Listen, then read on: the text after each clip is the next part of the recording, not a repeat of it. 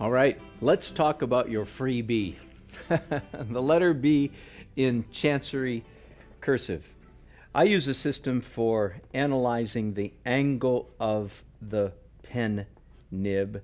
I have a system where I draw a square, then do a diagonal from corner to corner in that square, then from middle to corner and middle to corner, and I label each of these 1, 2, 3, 4, 5. And as we go through all the letters, you'll find me making reference to what angle we hold the nib at. Now, having said all that, let me be sure to be clear. The correct, proper, purest way to do Chancery cursive is to hold your pen at a 30-degree angle. You got your protractor, right? No, you don't. So I don't know what a 30-degree angle is, but I'll tell you, it's at about 3.5. So that is the traditional angle for holding a pen for doing Chancery cursive. But here we go.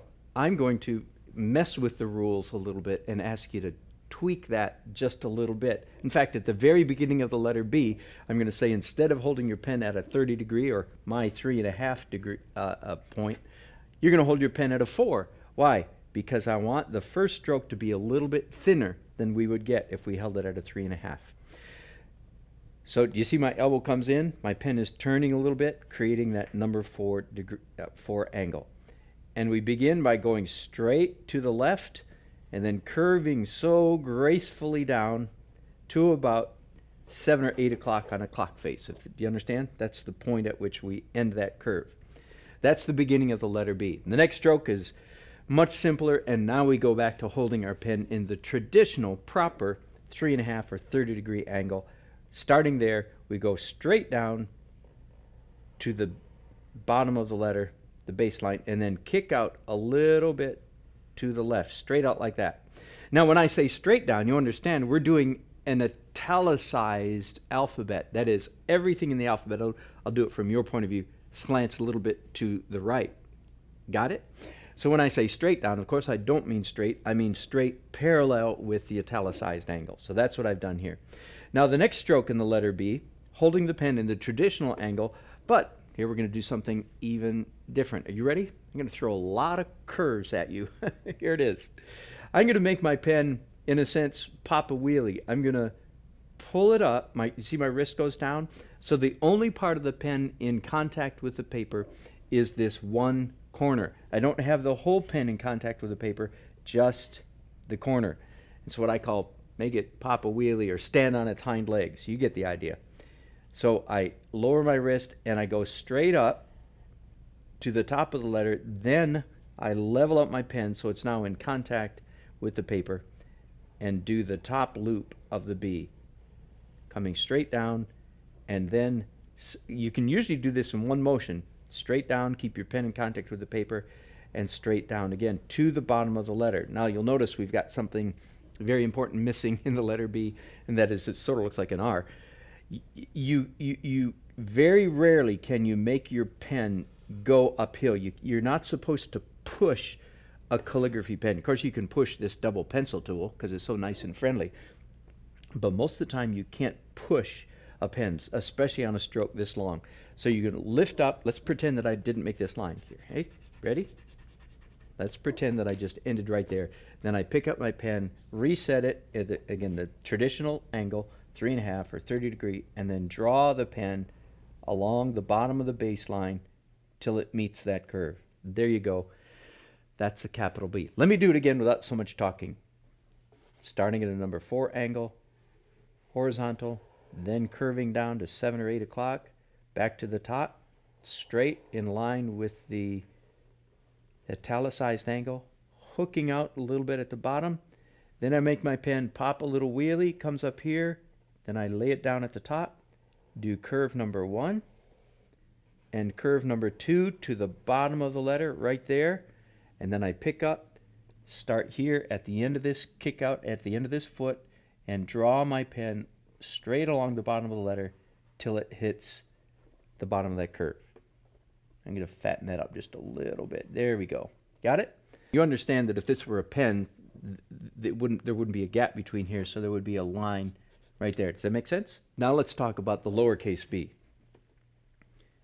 starting holding my pen at the traditional 3.5 angle from the top of the letter all the way to the bottom and keeping it straight at the bottom. Now let's talk about how the labels that calligraphers use for these different parts of the letters. The middle part of the letter is called the X height. X height, and for obvious reasons, that's how tall, quote unquote, the X is. This top part of the letter is called the ascender because it goes up, and the bottom part of the letter is called a descender, like the letter Y comes down here and so forth. The letter B has an ascender. Got it? So it starts at the top of the ascender line, comes straight down, and stops at the bottom of the X height, at the baseline. Then we come back up here and add what I call a flag to the top of the ascender, which is you draw your pen straight across like that, creating that little hook, what I call a flag. Now, the rest of the B, very much like I did here, where I make my pen pop a little wheelie, I do that right here as well. Up, lay it down, and then finish the curve. This time, we finish the curve all the way to the bottom of the stem. Does that make sense? And you notice if we do that, then we're actually pushing the pen uphill, but it's such a short distance that usually your pen can handle that. If it can't, then you stop the curve here and draw, just like we did on the capital. Good enough? Now let's go to the felt tip marker, because this is such a great tool. You can carry it with you, stick it in your pocket, in your purse, practice anywhere, waiting in the doctor's office, waiting in the carpool line at school, whatever it is, you can be working on your calligraphy, playing with your calligraphy wherever you are. So it's a great tool. Let's do the capital B again. Again, starting in the number 4 position. I want to make sure that this first stroke is horizontal before I start coming downhill to the curve. Let me do that again.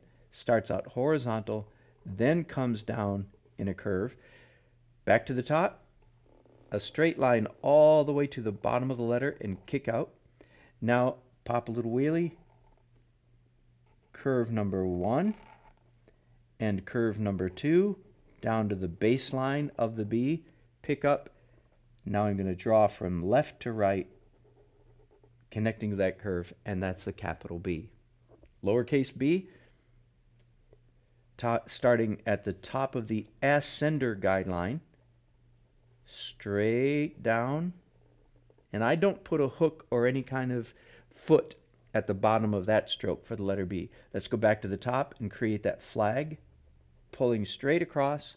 Then the loop of the B, make your pen stand on its hind legs, just that one corner of the pen doing the writing, coming down, and here right at the bottom, pushing my pen uphill to make it connect to the bottom to the base of the B. Now let's go to the workhorse of the calligraphy world, which is the dip pen, the traditional metal point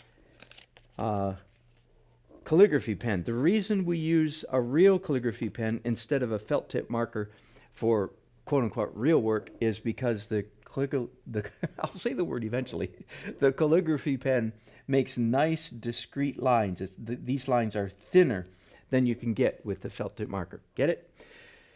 But we have a love-hate relationship with this pen because this is also the one that fails to write and that drips and squiggles and squawks and complains and makes bad marks and so forth. So we have this. If you feel like you have a love-hate relationship with your dip pen, I want you to know you're not doing something wrong. That's just the nature of the beast. Therefore, I always have a piece of scrap paper, usually a sticky note, at the top of my page where I can, in a sense, warm up my pen to make sure it's behaving just the way I want it to before I start doing my letters. I'm ready now.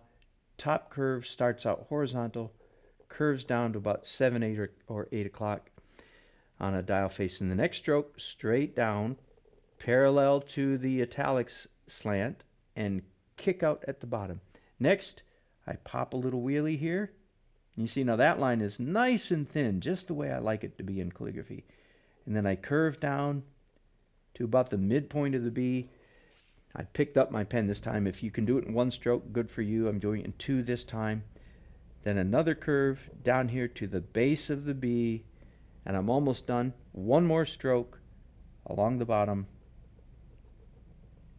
and I'm all done. That's a capital B. Good enough. Now let's do the lowercase b. I start at the top of the ascender guideline, one stroke, holding my pen at the traditional angle. There we go. Now I'm going to go back to the top and add that little flag. Again, holding my pen at the traditional angle, 30 degrees, or what I call 3.5. That's a traditional angle. Now, still at the traditional angle, but look, my wrist comes down. I make my pen go at a different angle. Do you see that? So now I'm just the only part of the pen in contact with the paper, and it's dry. And again, I'm glad to show you those little foibles, because that's what's going to happen to you. You put the pen down, it's not making a mark. You're not doing something wrong. That's just the nature of the beast. So I redip my pen, come down here, kick my pen up so just one corner is writing, lay it down, and then do the final loop. And if I can get away with it, I'm going to push my pen uphill. Do you know what I mean? Normally we draw the pen, but sometimes we can get away with pushing it, and I did there. That's the lowercase b. Now, one more thing we want to talk about before we leave this letter alone, and that is, how do you connect this letter to the next one? Please understand that in Chancery cursive, some of the letters are connected and some of them aren't. The B is not too difficult to connect, because you can simply come down here and again, make your pen pop that little wheelie and do an extension on the letter like this, so that you come up to the next letter, which in this case I'll make the letter I, and it's ready to connect. That's pretty straightforward, pretty easy. You don't need to do that. You understand, this is a matter of artistic license, artistic taste. There'll be times when that connector is visually needed, you feel like you want it. There'll be times that you don't. Your call. On the other hand, what if the letter B is the final letter in a whole line of text? You've got a bunch of words, the last word ends with the letter B. A lot of times calligraphers will want to add a little flourish to the last letter. And the B doesn't really give itself very naturally to such a flourish. There would be two ways you could do it. One is you could do just like we did here and start something like this, and then perhaps do a big S curve. The answer is, if it looks good, it's good. If it doesn't, it's not. It's possible you might add something to the extender, up to the flag up here, some kind of curve like that. That's weak. It depends on the context where it is. These flourishes are completely your call, your taste. Do it if it looks good and if you need it. The B doesn't lend itself quite as well as some letters do to that final flourish. But that's the letter B. I hope you'll enjoy doing all of our letters. Let's keep going.